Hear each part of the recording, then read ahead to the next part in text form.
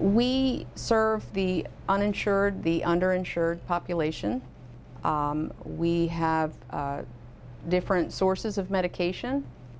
We have organizations that donate medication to us. Patients do need to qualify for a health care card with CCM. Patients need to be also a resident of Catawba or Alexander County, and they can use a provider of their choice. Once patients do qualify for services here, they can have their doctors directly send them prescriptions, or they can have their prescriptions transferred in from another pharmacy. The medication is free, however, there is a handling fee for most prescriptions.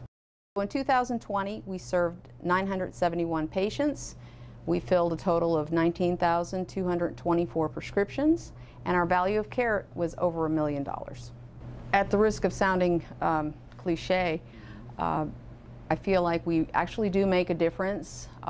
We are not just churning out those prescriptions, we're actually helping one person at a time.